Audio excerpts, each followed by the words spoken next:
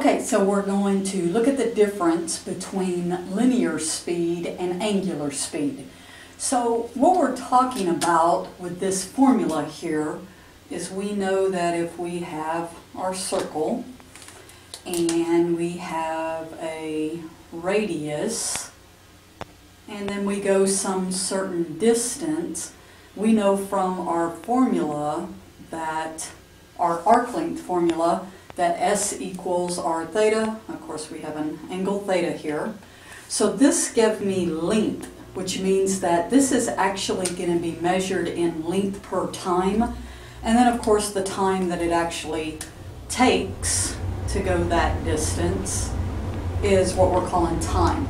So the big difference in this case is this is going to be measured in length per time, like feet per second. In this case, I'm more interested in the angle, and this is when I use this for things that I want to be able to do radians and then per time.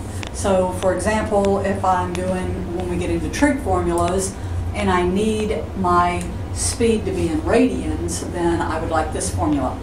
Now there's a nice little relationship between these two, that by using this for my linear speed is my S, remember, is r theta. Well, as you can see, that little dip was to make sure I was still on screen. As you can see, this is my omega, my linear, or my angular speed, I'm sorry. And so it's kind of a little shortcut, and you'll see on many of the problems, typically this angular speed is easiest to find. So you have a problem that says that you have a Ferris wheel. Kind of looks like a Ferris wheel, huh? Maybe not. And it says that the radius here is 30 feet.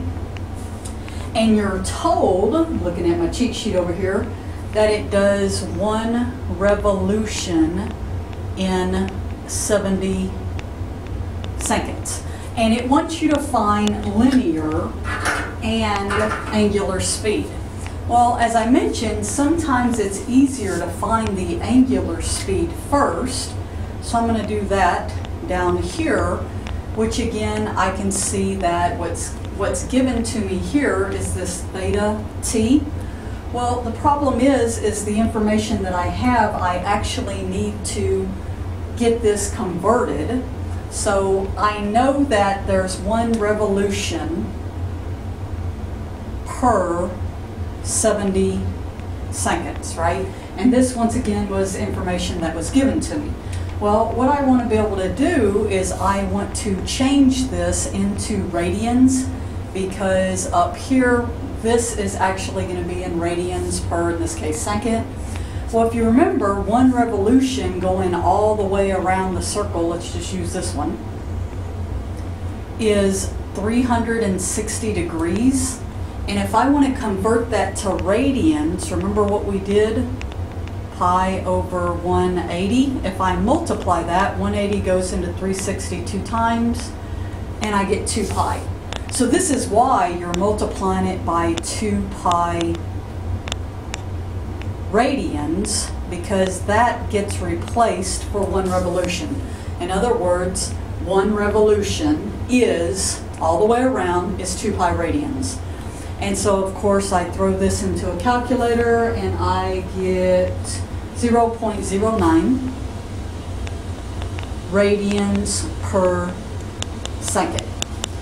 Well, now that I have this, it's certainly a lot easier to find my linear speed, because my linear speed, trying to see a place I can write this, so my linear speed is my S over t, but this formula is a lot faster because I already know the radius is 30, and I just found that piece.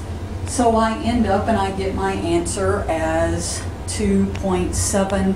But think about this, if my radius is in feet, then this answer is in feet per second. So these are giving you two different things as far as unit-wise, but they're still the same thing. This case, unit-wise, my angular speed is going to be in radians per second. This one, my linear speed, is going to be a measurement in feet per second. Think angle, angular, right? Linear, this is where we're using our feet. So hopefully that clears this up, and then if you have to do any other type calculations to switch back to revolutions per second, like if they asked you how many revolutions per second, then you would just undo it, right? You'd divide by 2 pi, like the ones we did in class.